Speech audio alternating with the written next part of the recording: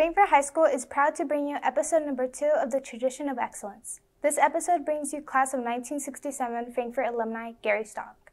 Gary has done a lot since graduating from Frankfort High School. He had a career in maintenance, health, safety education, and he has been the voice of the hot dogs as a PA announcer for nearly 30 years. And most recently, a published author. With all of Gary's experiences, he goes deep into some life lessons that set an example for all hot dogs. I know it touched me. I hope you enjoy it.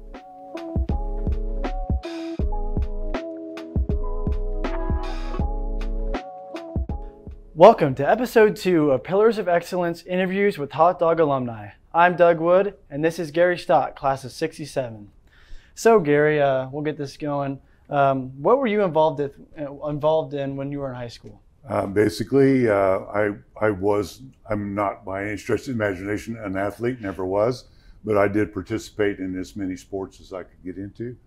I was in 3 plays in high school. I was in Inherit the Wind, in Red Badge of Courage, and in, believe it or not, St. Joan by George Bernard Shaw. And then in my senior year, I won a regional speech contest. I graduated about in the upper half of my class, not a superior student, but not a bad one. Yes.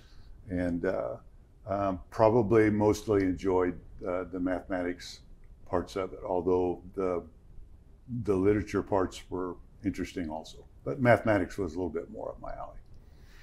Yeah, I know growing up, I coming to all the hot dog events, I heard you as the voice of Frankfort, as I like to say. So if you want to talk a little bit about that. Well, of course, I got the job about almost 30 years ago. Dick Kaplinger at the time was the athletic director. He needed a substitute. I had done a couple of games in the middle school. I had done a few baseball games for the Rotary Baseball. And I kind of approached Dick Kaplinger asking him that, hey, if you ever needed a sub, I'd like to give it a shot. He needed a sub. It was the boys, girls basketball was starting to do the doubleheader thing. Ed Niehaus at the time was the announcer, and he was also the girls basketball coach.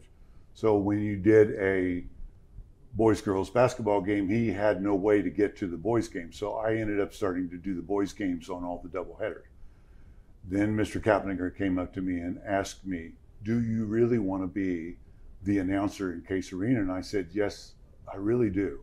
And he said, well, the only way to Case Arena is through the pool. And it's like, what? And so I ended up becoming the pool announcer for the swim meets, and then it kind of evolved. Next thing I know, I got the boys basketball. Next thing after that, I was asked, hey, what are you doing Thursday night in the fall? And I ended up with volleyball. Hey, are you busy on Friday nights? I ended up with football, and then about 18 years ago, I finally picked up my last one. I started doing baseball games. All right. So I guess that kind of goes into what you do now. I know you said you've had a lot of professions, but just in general. I basically, just a little history. I was in maintenance at Eli Lilly until the Lilly plant was sold to Evonik. I worked for Evonik for 5 years, so a total of about 38 years at the Lafayette plant in the maintenance. And then one of the things I did when I was in maintenance, I started out as a pipe fitter, moved to being a pipe fitter welder, and then ended up as a maintenance training coordinator. So I was actually starting to work in adult education as far as health and safety and some skilled trades type things. And then finished my career there. The last 5 or 6 years, I was a maintenance planner. So I retired from there. 5 days before I retired, the department head of the central stores came up to me and said, hey, what was the biggest problem in the last 20 years that you've had in maintenance? And I said, it was central stores. And she said, would you like to fix it? I said, I don't know. I said, I don't think I can fix it in 5 days. And she said, no, she said, I want to hire you. So I ended up being a consultant and still for 7 years I've been there. Other than a year and a half or 2 years because of COVID, I was off site, but I've been basically there for about 5 or 6 years.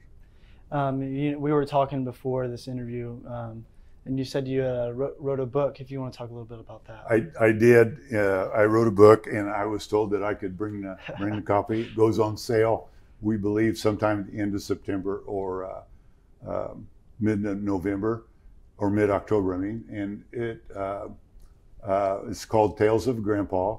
It would be sold at Barnes & Nobles. It is 14 short stories.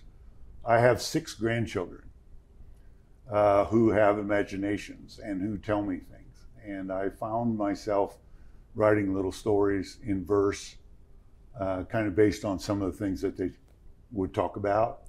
And so I ended up, I've got 14 little short stories here that, written in verse, have something to do with my 6 grandchildren. So if you get a chance, Tales from a Grandpa should be on the bookshelf sometime this month or next. And then, and I am working on a second one. Yeah, I'll have to make sure you go check that one out. So how did Frankfort High School prepare you for your career? The mathematics, I've been in construction since I was 14. So mathematics is an absolute necessity in the industry. So in construction and maintenance, you can't do anything without even, and believe it or not, as a pipe fitter, little trigonometry formulas are used on a constant basis. And so the mathematics that I got out of high school was extremely important. I believe that, the fact that I written a book, the fact that I was an instructor for about 8 years, all because of the English and speech capabilities, the ability to lose fear, the fear of standing in front of a crowd or a camera even, and being able to just talk. High school also taught me a lot about people. I think really, in all fairness, high school is probably the best place in the world to learn about people because you have friends, you have people who are not so friends, and you learn how to deal with it. And because that's what life is about anyways, it's a good thing to learn in high school. So what advice would you give to yourself, like when you were 16 years old? Oh man. I've been influenced lately by a couple of individuals on like podcasts and stuff. Jordan Peterson is one of them. I think the words of Jordan Peterson, where the only thing you have control of in your life is you. You have total control of you. So if you work to make you a better person, then life becomes a little easier because decisions become a little easier. And then because you are a result of your decisions, those decisions lead to opportunities. And then, in the words of Mike Rowe, who was Dirty Jobs, who said that maybe you shouldn't follow your dreams, maybe you should seize your opportunities and bring your passion. So if I were to, that's basically what I would tell myself, is like, make yourself a better you, which leads to a better person, to better choices, to better opportunities, and then to a potential success and peace inside yourself. That's what I would ask. That's what I would tell any senior right now. Seize those opportunities, bring your passion. Well, it's been great talking to you, Gary. Thank you guys for tuning in to episode 2 of the Pillars of Excellence interviews with the Hot Dog alumni, and we'll see you next time.